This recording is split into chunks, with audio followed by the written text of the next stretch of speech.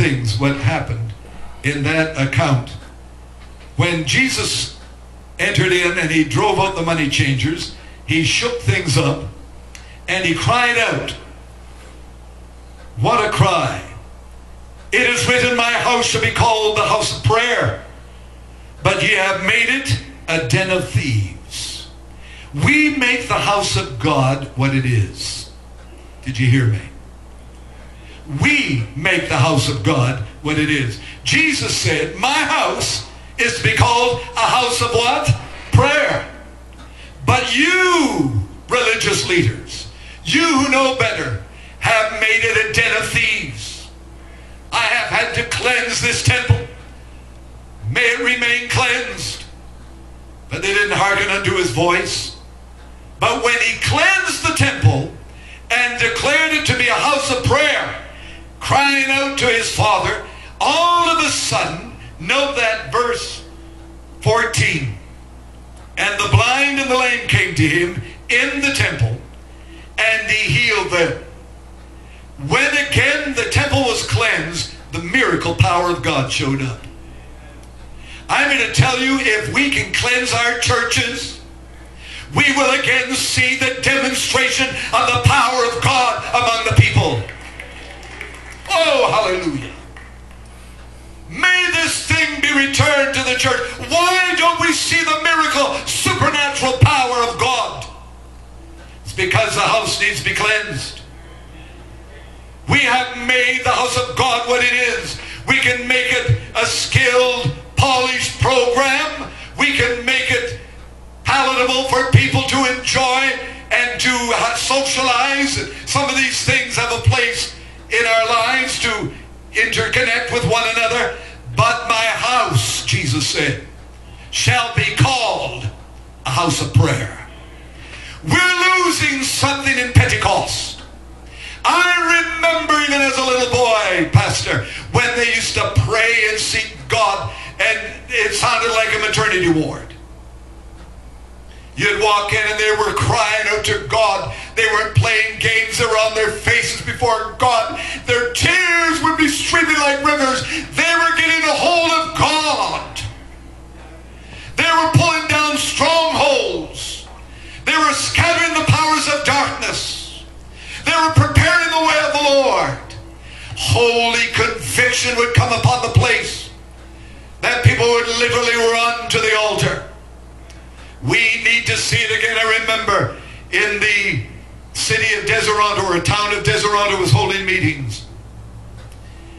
I was just a young preacher in my 20s and never had this experience before, but as I was preaching, all of a sudden the holy presence of God came. They had the communion set at the front. And I cried out, it was not me, it was the Holy Spirit said, do not come near my table, saith the Lord, for your hands are not clean and your hearts are not pure. I will do as I did to Ananias and Sapphira. Well, the fear of God hit the place. I heard a thud behind me, and the pastor thud right on the floor, groaning and crying out to God. And I stood there and I saw the congregation. They were literally dropping out of their seats. They began to crawl, trying to get to the front. Most of them couldn't even get any further than just laid out on their faces before God. I stood, I said, what do I do? The Holy Spirit said, you do nothing more. It's already done. Hallelujah. How many know when the Holy Ghost shows up? We need the Holy Ghost. Oh, we need the Holy Ghost. Back in our churches again. We've insulted him. We've grieved him. We've quenched him. What's going to convince these young people up here is not our fancy programs or our talents or our abilities, but it will be the mighty demonstration of the power of God. It'll be the mighty anointing of the Holy Ghost. I said to my son before we took them to the airport, I want a gathering of my 3 youngest grandchildren, my son and his wife, and we sat there and I said, now after we have our devotions, Papa is going to lay hands upon you with your daddy, and we're going to impart patriarchal blessing.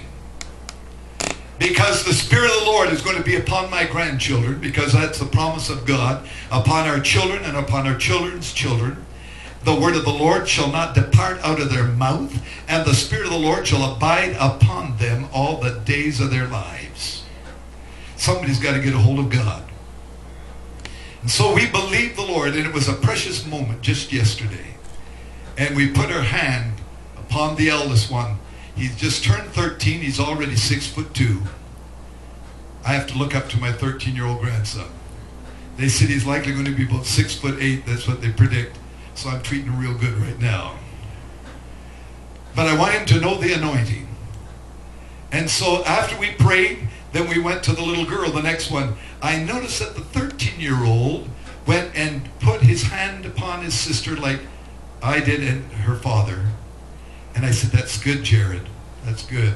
Put your hand there. We release the blessing. Now the older brother is imparting to his little sister the Spirit of the Lord. The 6-year-old, he's a challenge. But we prayed double anointing on him. Hallelujah. Keep this little boy. They're going to prophesy. I see them in the Spirit singing in the anointing. Speaking the word of God under a powerful anointing.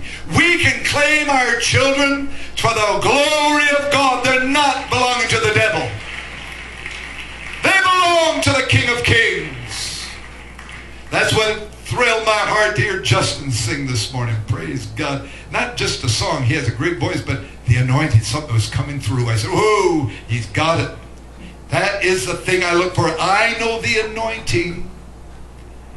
It's by my Spirit, saith the Lord. Not by our might or talent or ability. If I cannot connect people with God, then I have failed. Some people say, we've watched you over the years in ministry.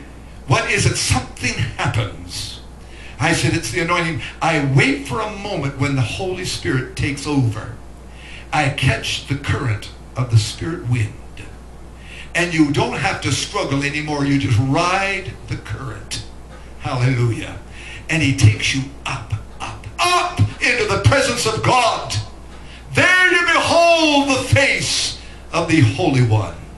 And you are totally renewed and refreshed in his presence. Glory to God. How awesome the presence of God is. May we understand this. So my house shall be called a house of prayer. It shall be called a house of power. I want to say, I go to a church where the power of God is demonstrated. You can come to a church where you can get a miracle. Hallelujah. The blind see, the deaf hear, and the lame walk. If anybody died, then they should be raised up. I was in one of my TV rallies down Eastern Canada, and I saw some commotion at the back. And they came up and said, one of the pastor's wife just dropped dead at the back. I said, nobody drops dead in my service. Bring her up here. Hallelujah. Isn't it amazing what you feel when you're under the anointing? Now, if I didn't have the anointing on me, I would say, call the undertaker. You know, get her on out of here. I said, bring her up here on the platform. They brought her lifeless body and just laid it right at the front. And everybody's, you know, that's kind of a stunned moment. How many understand that? But I was still under the anointing of God. I felt the surge of power. And I believed that the resurrection and the life, the giver, was present with us. And she just passed away. Her spirit couldn't have gone too far. We just said, come on back into this body in the name of Jesus. Her eyes opened. And she got up and walked back to her seat and enjoyed the rest of the service. Hallelujah. So if you have any idea of dying, is not going to do it here this morning. Amen. Because we believe in the resurrection and the power. The Lord said in the ministry, I want 3 W's. I want worship, I want the Word of God, and I want you to demonstrate the works of God. And I want that portrayed on the television across the nation. And I remember as we sent it out week by week, they brought an East Indian lady from a Hindu background, and they brought her to the front, and she was noticeably pregnant and was soon to deliver. But I said, what is her problem? They could see they were getting my attention. They said, the baby is dead in her womb, and they're going to take the baby from her tomorrow. and they have done the test. There's no life in the baby. I said, bring the woman on the platform. I said, how many, looking at all those few thousand out there, are going to agree with me for a miracle of God for this dear Hindu lady? And of course the hands went up, and I said, let's agree together. We began to pray. We spoke resurrection power into that baby. When she went to the doctor the next day, so that they thought they were going to take out a dead baby, they brought forth a live baby. Somebody say, praise the Lord.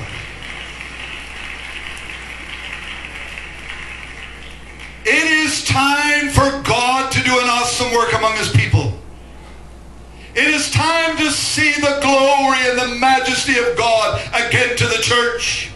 But it will not come until the house of God is a house of prayer. We've got to be back on our faces before God. I was so thrilled when I heard about the church, the Brooklyn Tabernacle Church in New York. They have more on a Monday night prayer meeting than on a Sunday. I said, can you imagine that? They just come and they just call on God. No wonder God's doing the works they're doing. On a Monday night, Holy Ghost prayer. No preaching, no singing, just good old-fashioned Holy Ghost praying. Hallelujah. My house shall be called a house of prayer. We can again recover if we again go back to the old paths, and that which worked for our forefathers will work today. If we will pay the price of seeking God, we want everything instant. It will not happen with a snap of the finger, but it will happen as we intercede and pour out our hearts before God in prayer. I'd like to get to an old-fashioned prayer meeting. You can either lay down, sit up, walk, whatever you want to do, but just cry it out.